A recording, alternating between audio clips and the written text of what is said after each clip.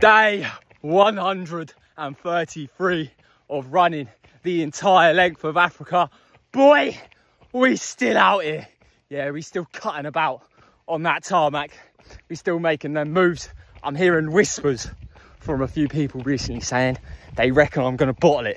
They reckon I'm going to quit. I say, lad, does this look like the face of a man willing to quit?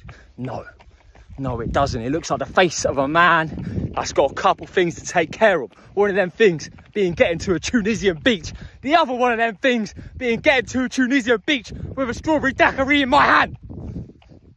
Anyway, girls and boys, I hope you've had a productive week getting after it. I hope you enjoy the weekend even more, and I will see you for another update tomorrow.